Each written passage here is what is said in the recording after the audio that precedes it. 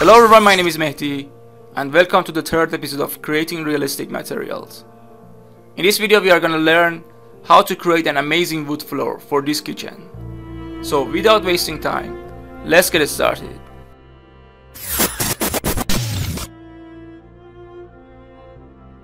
Same as before, choose the texture you prefer as a color map.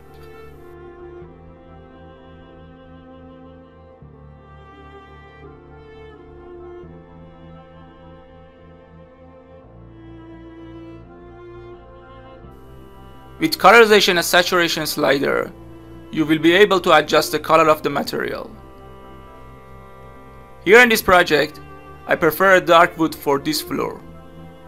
So reduce the saturation and also change the color of this material.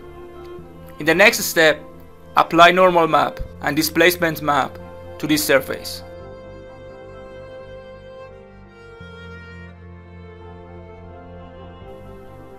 Since we want to show the bumps clear, we have to increase the relief option. Displacement option show the roughness of surfaces and help you to show bump looks more real. But be careful not to overdo in this option, because it may look unreal.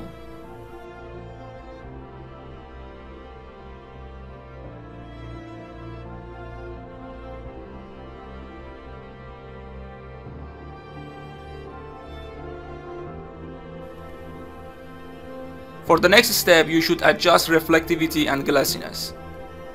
Here I don't want a shiny floor, and I prefer a matte one for that.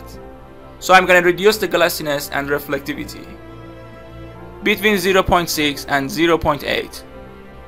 Since I would like some reflection on the matte surface, I'm gonna increase the amount of reflection a little bit more than glossiness. Okay, now let's take a test render to see how it looks.